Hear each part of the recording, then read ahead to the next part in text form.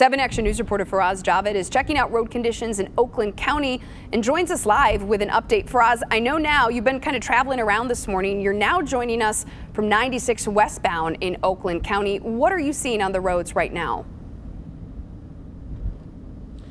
So Jen, you know, things are looking better here in Oakland County, a lot better. I mean, as I just want to show you real quick over here, looking at the front camera, you can see 3 lanes, you know, at least the lane that we're driving on right now, that's clear. The center lane is clear. The left lane seems to be a little bit covered, but it's still better than when we were on the road earlier, which was, where were we, Danny, before this? 696. 696. So that was a little bit covered with snow, and of course we just drove by Novi as well, and that was fully covered. Then we went by Wixom. The roads were getting a bit better over there.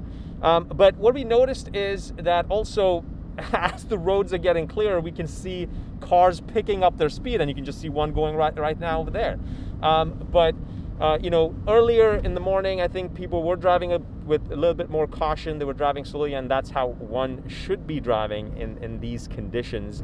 And of course, just a quick reminder, when you're getting onto the overpass or bridges, those always freeze first. So take your time when driving, you know, on freeways, overpasses and bridges. So make sure you give yourself enough time, especially commuting this morning.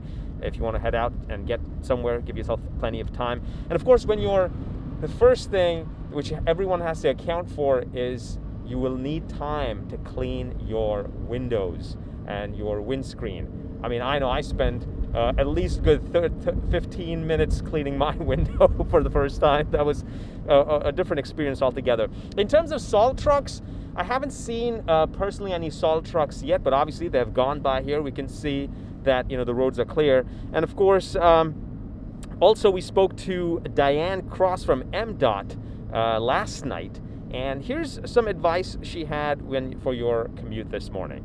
Have a listen. Even if you know how to drive in the snow, a lot of people don't, and so you have to definitely do extra defensive driving. If you've got snow that's maybe blinding you that you can't see, maybe you should not be driving.